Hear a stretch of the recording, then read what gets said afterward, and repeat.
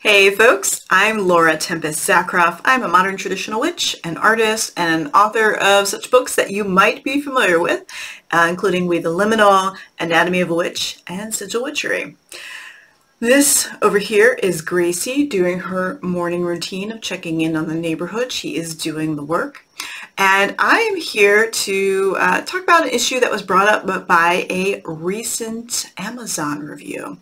I'm going to see if I can get this up on the screen, but I'll at least read it to you, at least part of it to you, is from Amazon user Hot Robot. And actually, I'll just read the whole thing. For the love of God, do not buy this book. I have been super interested in making sigils for a long time, but did not know where to start. So I found this book, and OMG, I literally cannot even open the damn thing because of this insane amount of negative energy coming from it. This is going to sound freaking crazy, but I am pretty sensitive to spirits and energies, and I heard literal screaming inside this book. So if you want a haunted and tortured book on your shelf, go for it. Otherwise, don't buy this book. What an amazing review. Amazing. Like, wow. Like, I love, this might be my most favorite review. But the consequences, perhaps, of this review is now that many of you are writing to me and saying, what the fuck, man? Why is my book not haunted? I don't hear screaming. It seems to be very quiet. It just sits on my shelf. It's very useful. It's helped me out a lot, but no haunting. I feel for you. I'm sorry. I am not particularly sure what happened for Hot Robot's book to be so haunted. And we could probably look at the backstory of, did it come from a haunted forest? You know, is it in from the trees? Did it have a bad warehouse experience? Is it a used copy? What happened to that? Like, really want to know, like, what is the history of this particular book? But we may never know. So instead, I thought what I could do is help you all out so that you can get your own haunted book. Now, I have made a sigil for you. So, the sigil, it's very simple. It should be drawn in red, blood if you can, but red Sharpie is the next best thing.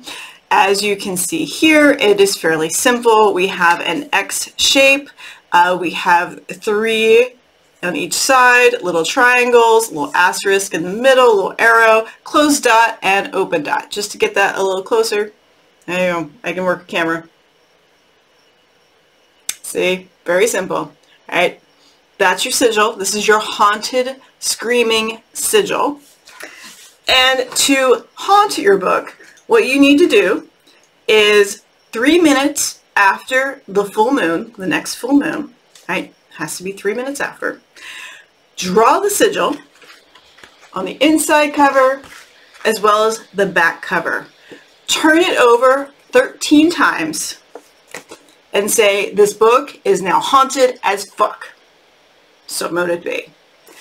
And that could help you have a haunted book. However, just so you know, I am not responsible for the amount of screaming that might come from it. If it doesn't scream, it might haunt you in your dreams. It might fall off the shelf in ominous ways. You know, who knows? But some of you really want a haunted book. So I am just trying to help you out. All right. And if your book still isn't haunted after performing this ritual 3 minutes after the full moon, right, adorning that, you could try drawing it on every single page too, and that might work. If not, I'm sorry, your book is just not meant to be haunted. So, otherwise, I'm sure there are plenty of non-haunted copies out there, but, you know, DIY, do it yourself, haunt your own book. Thanks so much. Hope you all have a wonderful Halloween season coming up. Bye.